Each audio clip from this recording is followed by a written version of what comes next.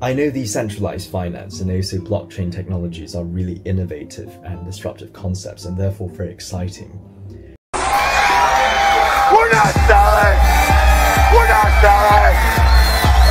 Let me explain something to you right now. Okay, here's a $10 bill. This is garbage. This is garbage. Your people in South Africa, you have your rand.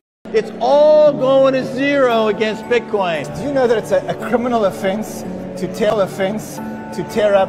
Do you know that with the Bitcoin I have, I can buy any freaking senator or congressman I want? I make the laws. He who has the Bitcoin makes the law.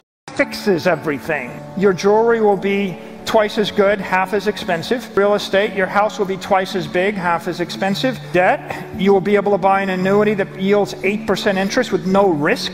And if you wish me to make a political statement, the political statement would be, it fixes governments because as it fixes everything else, governments act rationally. To refer to Bitcoin as something of a new life form.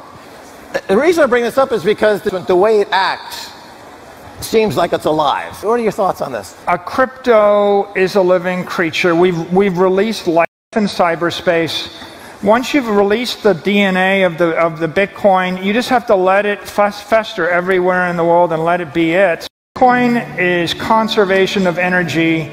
You can store your life force. I put my monetary energy, my life force into it, and then I let it live for the next 1,000 years. And it's okay just to be alive for 1,000 years. It's okay to be, you know, what's wrong with being rich forever, right? I mean... But I feel what we just saw was really dramatic theatrics and almost a religious-like approach towards a topic from some of the biggest names in the crypto world, these crypto influencers. And their approach is largely unnecessary, but also detrimental towards the long-term development of the crypto market. And the reason why is because it contributes towards the reckless frenzy that has dominated much of the crypto market over the past year, as well as blind irrationalities for people. I feel now it's really a very crucial time, a time when we have this rapidly emerging technology that is still largely unproven.